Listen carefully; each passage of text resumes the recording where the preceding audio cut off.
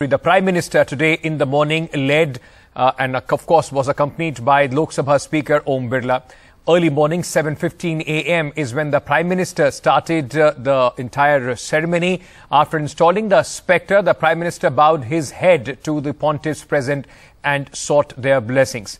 The inauguration now is a two-part program. The prayers, the religious ceremony took place in the morning. After that, the Prime Minister spoke to the workers who helped build the Parliament.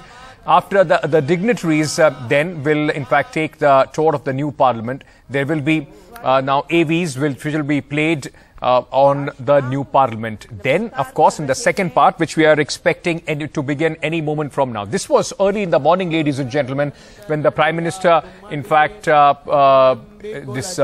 Sengol, he bowed down in front of the Sengol, and you can see the Adinams there chanting mantras, and then post that the Prime Minister was presented this Sengol, which was then taken to the Lok Sabha and was installed by the Prime Minister right next to the chair of the Speaker. Now, a lot of controversy around this has already taken place with 20 opposition parties, and if you include the BRS, it becomes 21 opposition parties boycotting the Parliament inauguration, calling it, almost like an insult, which the Prime Minister, according to their allegations, and the Lok Sabha Speaker has leveled on by not inviting the Vice President and the President of the country.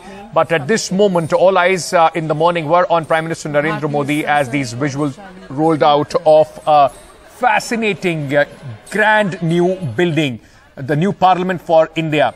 Almost 100 years after the old Parliament, where post-independence, the entire legislative work and massive history of this country was written down. This is now going to be the new Parliament, which is going to now be doing the legislative work, and the entire government, the parliamentary, functioning is going to start from the very next, legislative business will start here from the very next session. This is in the morning when the Prime Minister installed the Sengol and was blessed by the Adinams, those who were present there. A very, very meticulously choreographed event, and this is something that